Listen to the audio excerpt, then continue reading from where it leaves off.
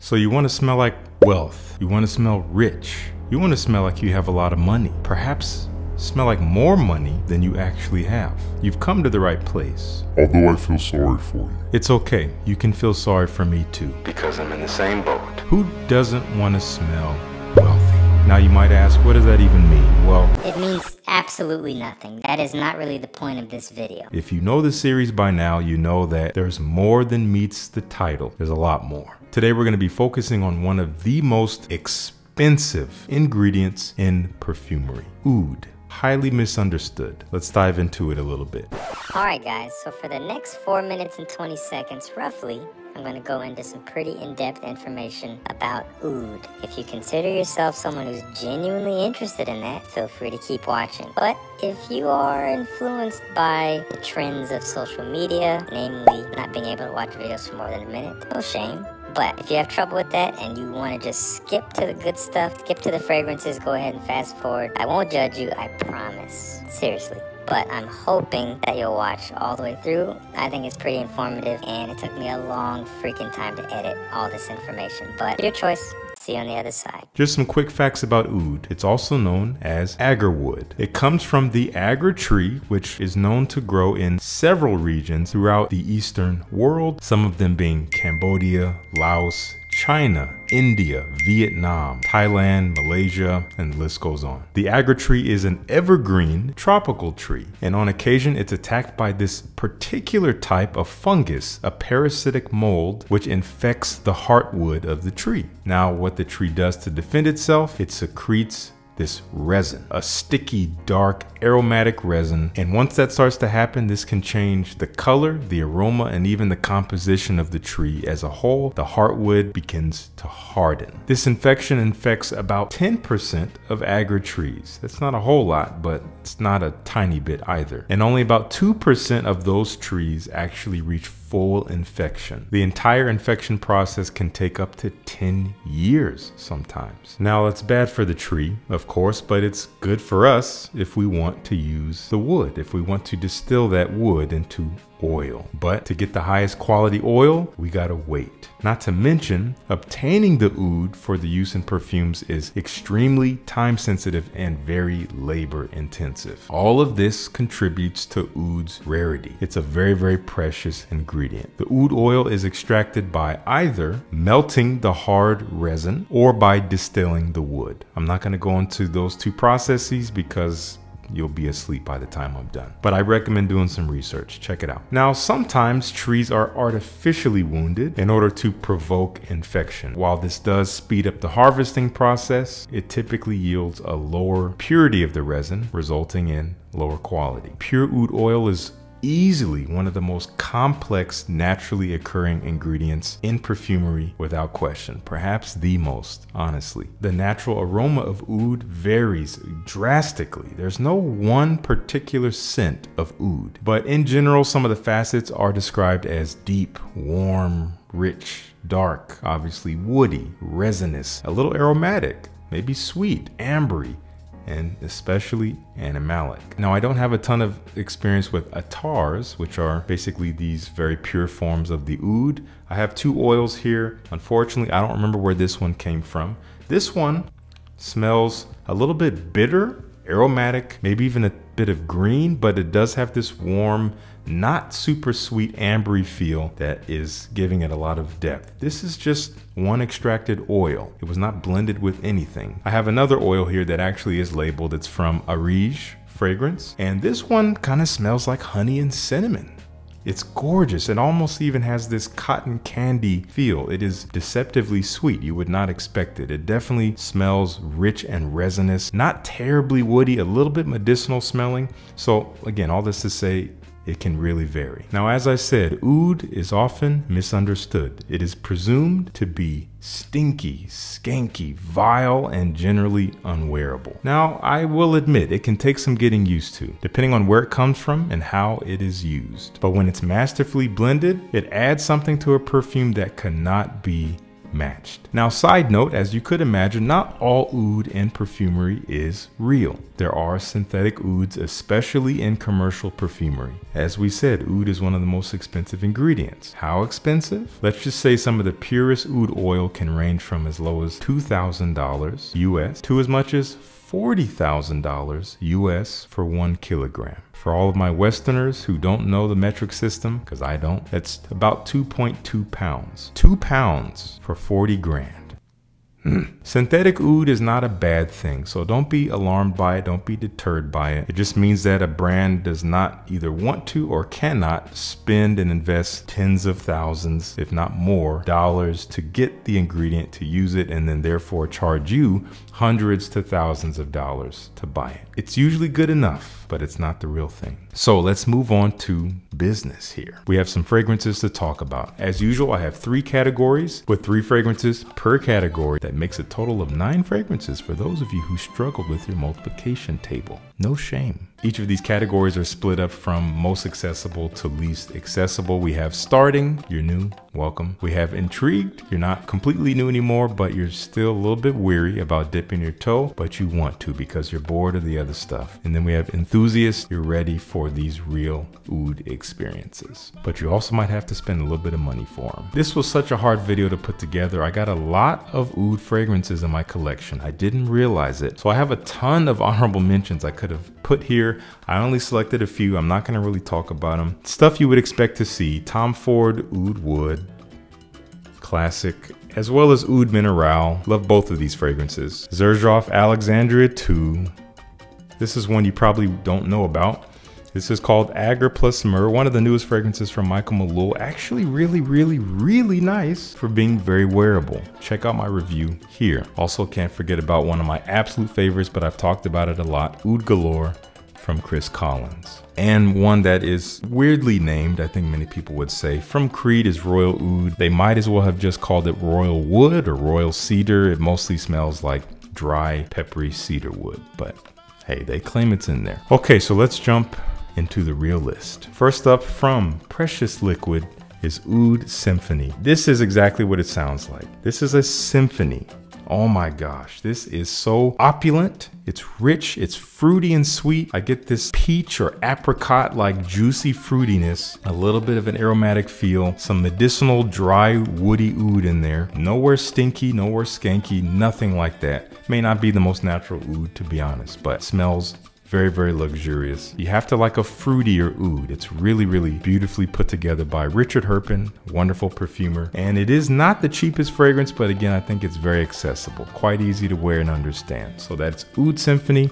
I do have a little discount code down below with Precious Liquid. Check it out if you want to check out the brand. They got some wonderful stuff. Next one up is a very easy to wear oud fragrance. Again, may not be the most natural oud, but that's okay. Oud Tonic from The Gate. And this is one of those rare oud fragrances that is meant to be enjoyed in the warmer weather. Oud is known to be dark and heavy, but it's actually light and fresh and tonic-y. As per the name of this fragrance, juniper berry giving a sharp aromatic freshness to the scent. It is a little bit sweet and ambery, but mostly kind of made lighter and transparent by some fresher notes, maybe some citrus as well. Doesn't last a super long time, but it's a beautiful, luxurious fragrance to wear during the daytime when you want to be a little fancier and you only need it for a few hours. For me, I get about 5 to 6 hours until I can't really detect it anymore around me, but your mileage may always vary.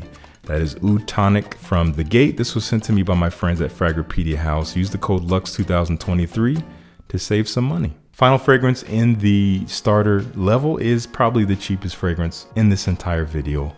From Lattafa, we have Ragba Wood Intense.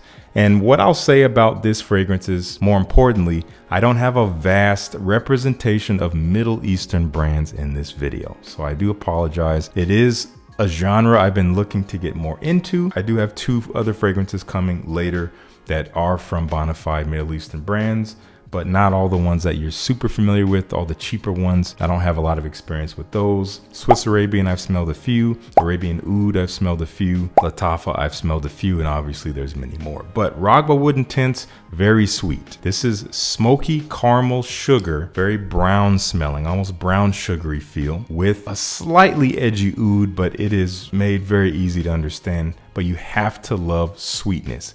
very, very sweet, almost dessert-like. So if you're not a fan of that, you're not gonna like this. It's quite strong as well, so you don't need much, otherwise you will choke yourself out. Doesn't dry down to smell the most natural to me.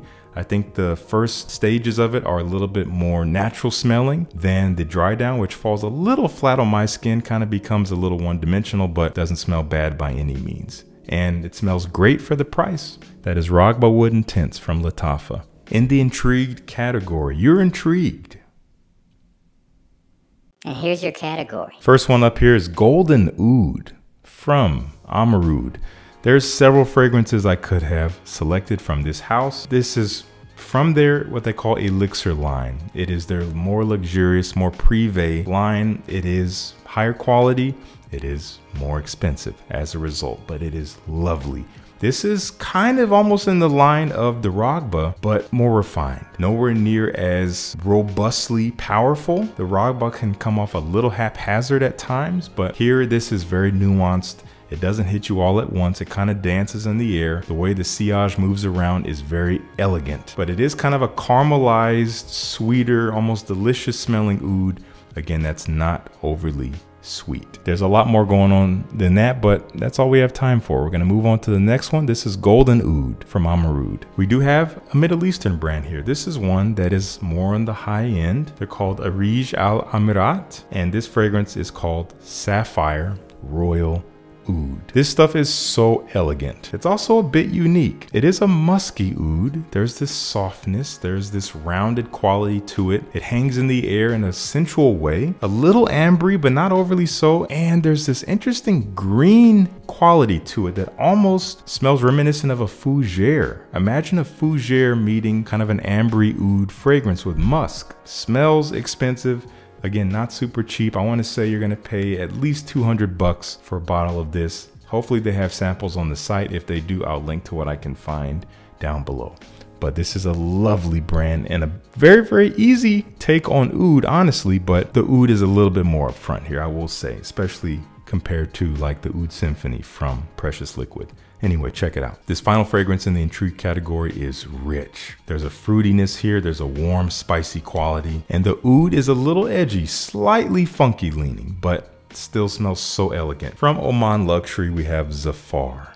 Oh man, this is dark, but sweet, mouth-watering, almost cotton candy-like feel. There's like maybe saffron and apple. There's lots of rose in here. I forgot to mention that rose is a note you'll commonly see paired with oud. They just go together so beautifully.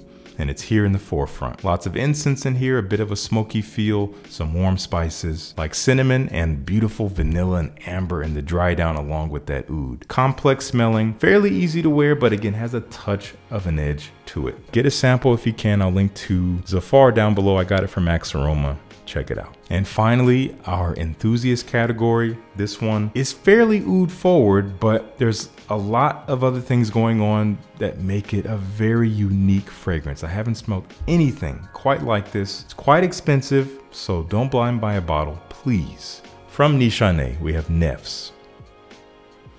This is oud and rose, but beautiful spicy saffron, sweet sticky honey, juicy fruity fig. So there is this rich, succulent, juicy sweetness surrounded by this opulent rose that is definitely on the fresh floral side and underscored by that rich oud that's a little funky, but it's kind of shrouded by everything else, honestly, with some whiskey and vanilla. Oh man, this is luxurious stuff. This is elegant. It smells expensive, and it's not going to be for everyone. It's a very particular scent profile, so sample first. That is Nefs from Nishane. From Raja Parfum, who is known for their oud collection. I couldn't tell you if they're all the most natural oud, but they do smell very expensive, and they are very expensive. So check it out at your own discretion. This one I'm talking about is called United Arab Emirates.